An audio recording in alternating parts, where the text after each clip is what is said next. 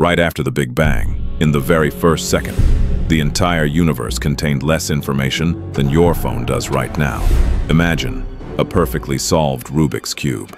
From the outside, it looks simple. One color per side, almost zero visible information. But inside that solved cube, there are already 43 quintillion possible combinations. They're just hidden, waiting to be scrambled.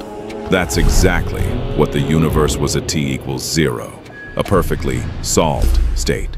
One single configuration, almost zero visible bits. Then expansion began. Space started twisting the cube trillions of times. Every twist equals a new galaxy, a new star, a new atom. Today we live inside the most scrambled cube imaginable, 1 to the power of 120 possible states.